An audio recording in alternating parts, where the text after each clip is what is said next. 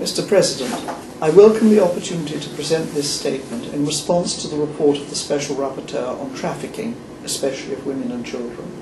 I make this statement in the name of the Equality and Human Rights Commission and the Northern Ireland Human Rights Commission, A-status national human rights institutions of the United Kingdom.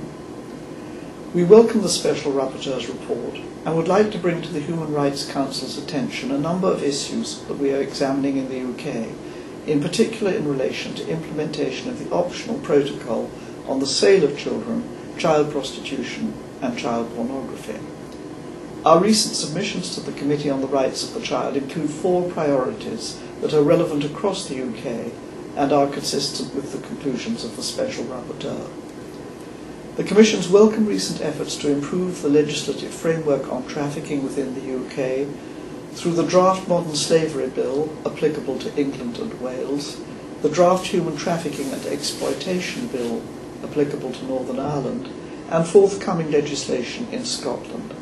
However, we believe improvements should be made to the draft legislation to ensure that it meets international standards, and would encourage the UK, Scottish and Northern Irish governments to work together to develop and implement victim-centred strategies, such as the one included in Scotland's National Action Plan for Human Rights.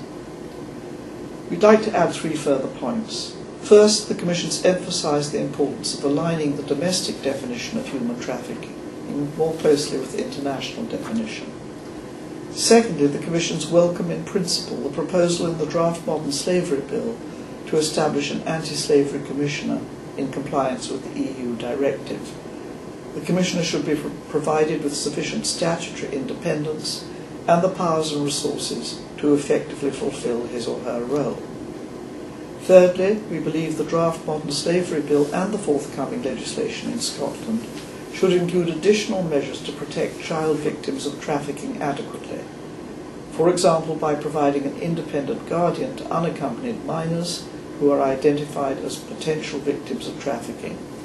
The draft Human Trafficking and Exploitation Bill currently provides for such a guardian, and subject to amendments assuring his or her independence, we believe this provision should remain in the final legislation. Finally, we believe improvements should be made to data collection and analysis to help to establish the true extent of trafficking in the UK and to improve early identification of cases to enable the state to fulfil its positive obligations to investigate and enforce the law. Thank you, Mr. President.